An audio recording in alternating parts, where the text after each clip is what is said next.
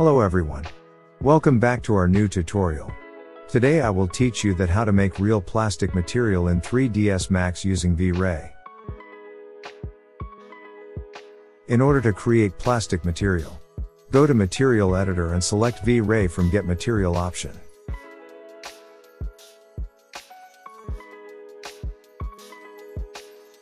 And define the diffuse color. For your reference I am using blue color.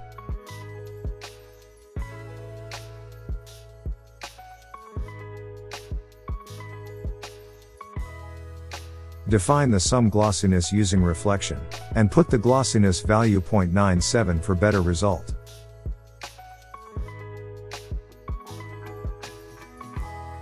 Expand the material appearance, and here you can check the reflection, but it needs some correction. Go to the BRDF section and Ward. Here is the result now. Then go to the Maps section and select the Noise map for the bump option. You can also search by name from search bar. Here you can see the bump effect on material appearance. For the best result you can change the noise size as per your preference.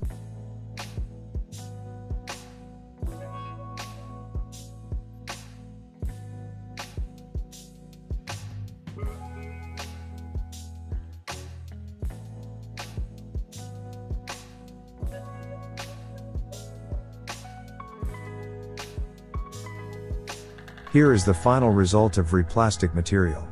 Hope you understand the whole process. If you like this video, please like and subscribe for more video, and don't forget to share with your friends.